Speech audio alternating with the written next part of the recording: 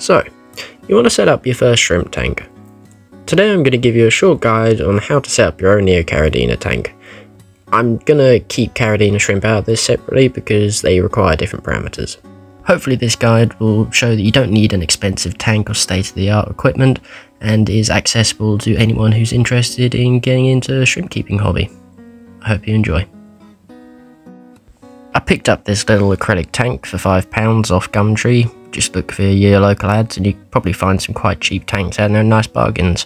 But I would always recommend to water test your tank, make sure that it's on a nice soft surface, and leave the tank for 24 hours, the longer the better, to make sure all the seals and everything like that are perfect.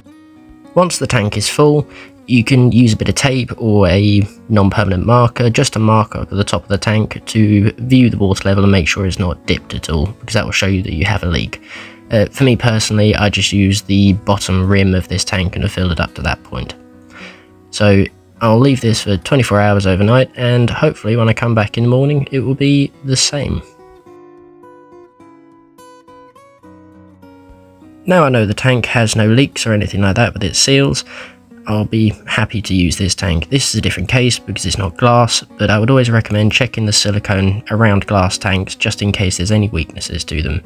And if there is, then you can just reseal them with 100% silicone and you should be able to water test and be fine.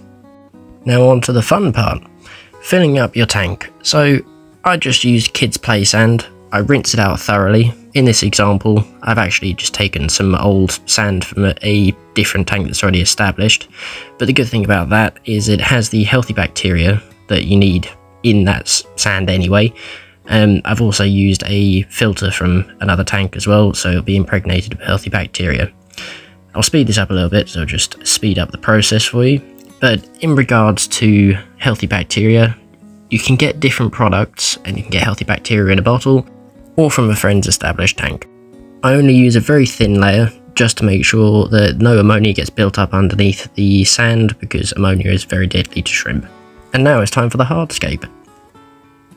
My personal favourite is lava rock because it's very porous, and things that I'm going to be using, the plant I'm going to be using, Java moss, is very good at clinging on to porous rocks like this.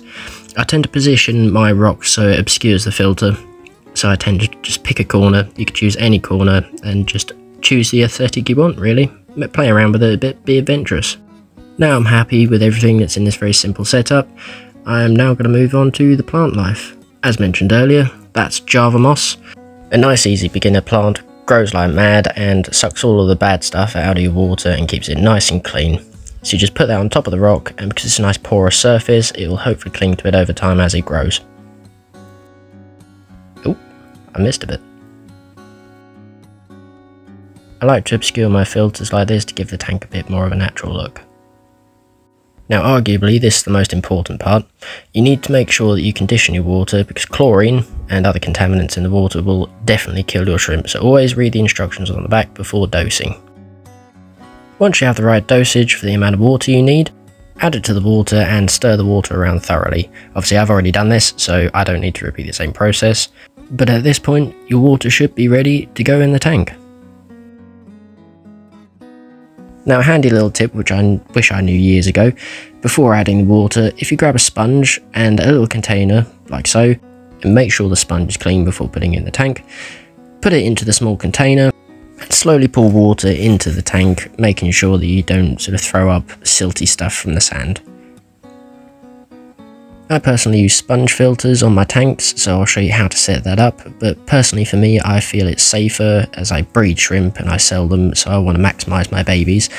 In regards of canister filters and hang-on back filters, sometimes the shrimp can get sucked in there or trapped in there and unfortunately bleeds to death, so I always recommend sponge filters when setting up shrimp only tanks. As you can see, sometimes these can be a little bit fiddly. Keep on wriggling around and eventually it will go in there. So when you get your filter entirely put together, you need to be adding a check valve. This will stop water from flowing back out from your tank if the pump fails. This is very important as you don't want water to be mixing with electricals for obvious reasons. So hook that up, make sure that everything's tight, and then what you want to do is add a pressure valve. Now, some pumps come with pressure valves anyway, but I always like to use my own as it gives me a bit more control.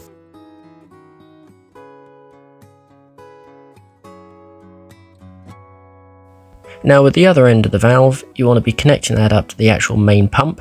So get another bit of airline tubing, connect that to the airline valve, and then with the other end of the airline, connect that up to the pump. It's also worth noting at this point that botanicals like bogwood and almond leaves can all be used to keep your pH stable, and it's a little tip that I learned later on in my shrimp keeping career, but they're very beneficial for the shrimp tank, so I highly recommend them. Make sure the flow of the air bubbler isn't too high so it doesn't tumble around your shrimp, but it should be a decent rate so you know the tank's going to be filtering efficiently. The important thing is you need to drip acclimate your shrimp before adding them, but since this is a quick tank setup guide, I will link someone who's done an acclimation video in the description, as well as any other articles that you guys may find helpful. If you've got any questions, please feel free to comment, please like and subscribe, and remember, keep it shrimple. Thanks for watching.